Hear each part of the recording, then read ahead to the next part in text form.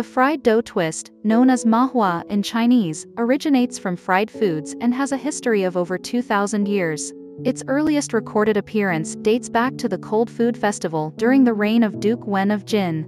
The Guifa Xiang 18th Street mahua, one of the three famous delicacies of Tianjin, is renowned for its sweet, crispy texture and its ability to remain firm even after a long time. Each piece of mahua is considered an edible piece of art.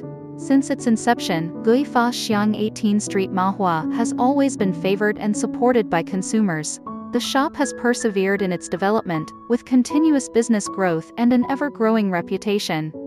At the end of the Qing dynasty, on the west side of the Haihe River in Tianjin Way, there was a bustling area at the southern end of the small white building, where a lane named 18th Street was located. A man named Liu Laoba opened a small mahua shop in this lane, called Guifa Xiang. He had a unique skill in frying mahua, using high-quality ingredients such as fine white flour and top-grade clear oil. His shop was always crowded with customers.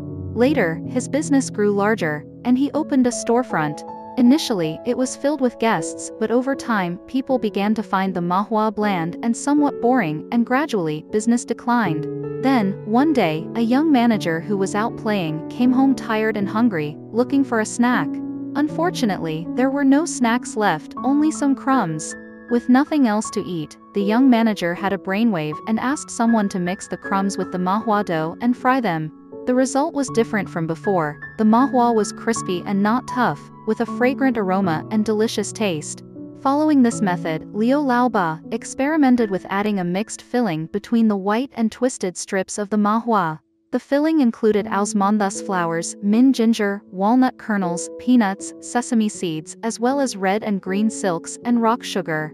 In order to make his mahua stand out and enhance its taste and shelf life, he used increasingly refined ingredients, such as premium salted osmanthus processed from Hangzhou's West Lake osmanthus, rock sugar made from sugarcane planted in Lingfu, and refined wheat flour. Today's Guifa Xiang signboard was written by the calligraphy master Zhao Banji. Eventually, the mixed filling large mahua was developed, and Guifa Xiang mahua became one of the three famous delicacies of Tianjin.